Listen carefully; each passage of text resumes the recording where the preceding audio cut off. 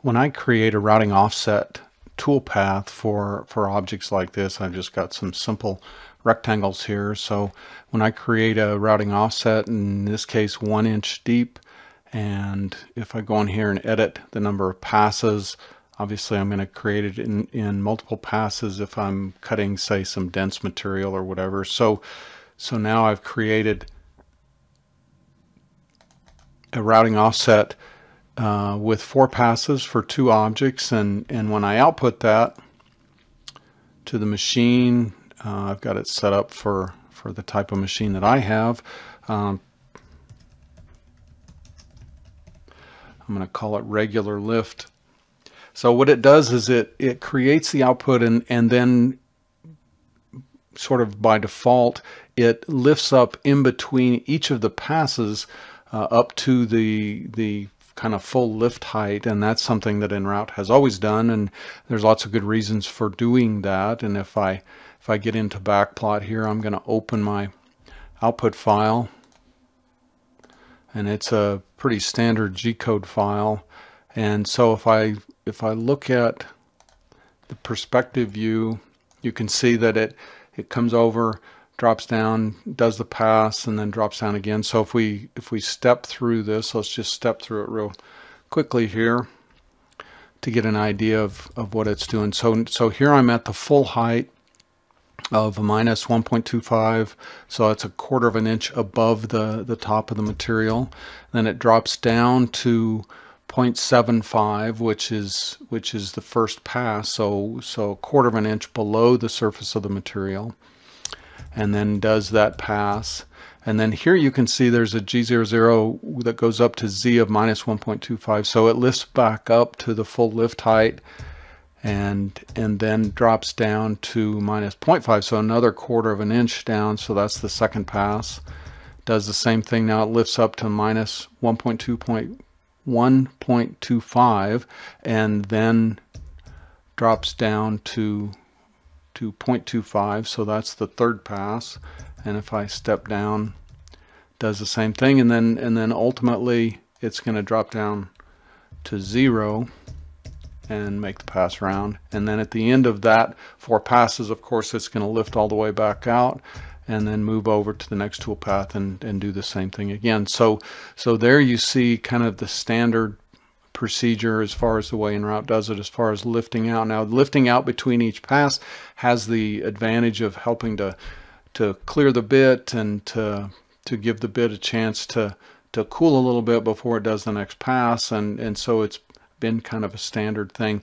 This works well in general and is probably the way that you should operate most of the time, but we do have users that occasionally note that this adds to the cut time, and so if you have a lot of small pieces that you're cutting, then all of that lifting up in between passes can really add to the length of the cut. And so one of the things that we've implemented in EnRoute 2022 is the ability to have some more control over that lifting. It doesn't really affect how the toolpaths are created. So in this case, I don't really need to change the toolpaths that I've created, but I can get into preferences and I can specify some things about the lift options. So right now you see I have under General Toolpath Show Lift Options, I have that turned off, and so I'm going to have that turned on now, and I'm going to say Standard, and then I'm going to apply that. And so I lied earlier, I do need to make a change to my toolpaths here.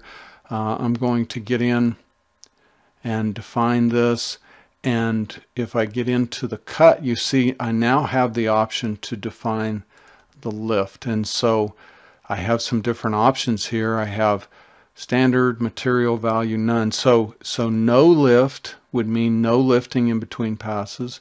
Standard would be the way that we just saw, and then material would lift up to the top of the material between each pass, or value would allow me to specify an amount that I want to lift up between each pass. So what I'm going to do, just for kind of clarity's sake, is I'm going to turn on none, meaning no lift between passes, and I'm going to create the toolpaths. The toolpaths don't look any different here, but now I'm going to create an output file, and I'm going to send it to file, and I'm going to say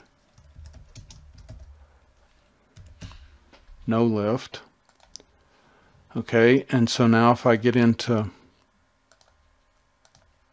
backplot, and I'm going to open up the no lift, and you see that I have step mode turned on. So if I turn this on, it doesn't really look any different, and the differences are really pretty subtle. So if I step through this,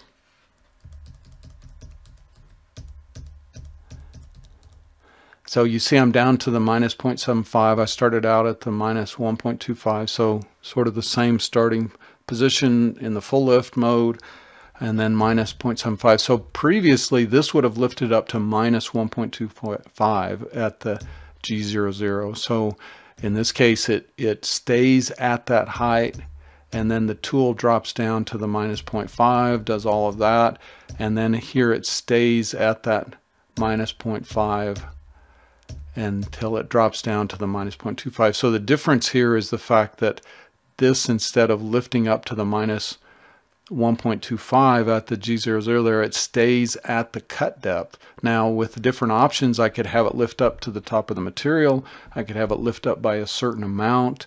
All of those are options that would change basically the amount that this lifts up each time. But then you see that when I get down to the bottom of the fourth toolpath, then I'm coming around here. So at the bottom here, now I'm going to lift back up to the minus 1.25 and back over and down to the next toolpath. So that's using the what we would call the no lift option, where it truly is a no lift in terms of what it does, but it doesn't really change the sort of the format of the output. I still have a G00 there that is going to specify the amount that it lifts each time, ranging from no lift, like in this case, up to a certain amount that it would lift up to, say, by an amount, or up to the top of the material. And so that's kind of that option. So one of the things that has been brought up is that some people are uncomfortable with this as being available, and so you notice that in preferences I can get in here and I can turn this off so that it's not something that's going to be presented to the user when the toolpaths are created. And then there's also another option that we would call a linked toolpath. So if I click OK, if I have that turned on, it sort of overrides the sort of the amount of the lift and makes it a true no lift option. But if I output this here to file,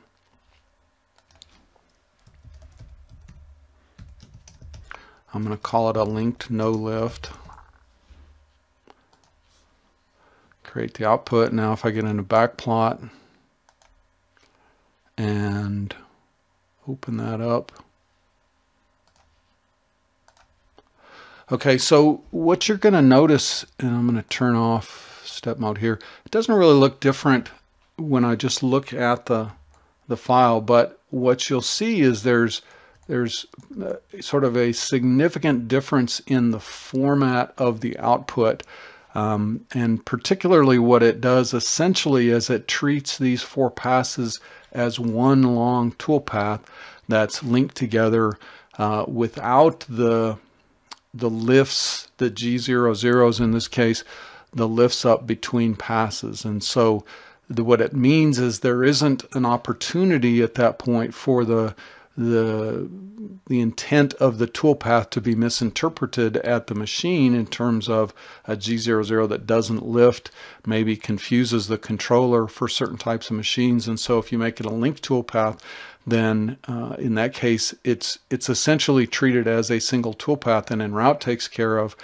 the fact that there isn't a lift in between the passes. So if I do a step here and I step down,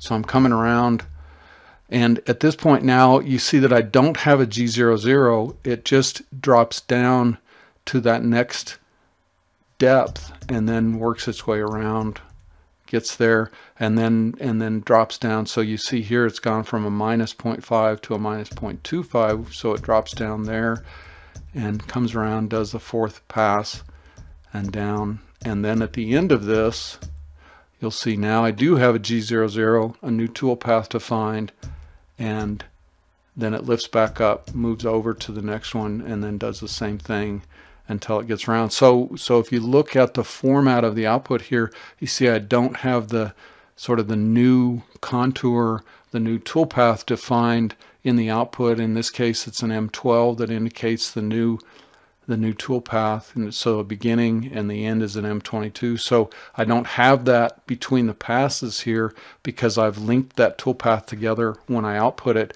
And the advantage of that then is you sort of remove the opportunity for misinterpretation at the machine side of the intent of the toolpath if that really is an issue.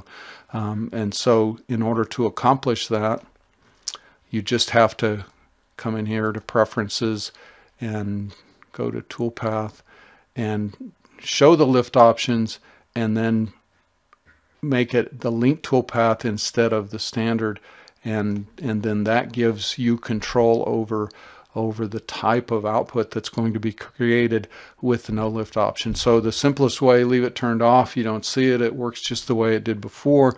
But if you do turn it on, then you have an option of the format of the output to make sure that things stay safe in terms of at the machine side, in terms of the interpretation of the output, if you think that's an issue. I think in general it's not an issue, but if there's concern about that, then this provides that option for that linked output.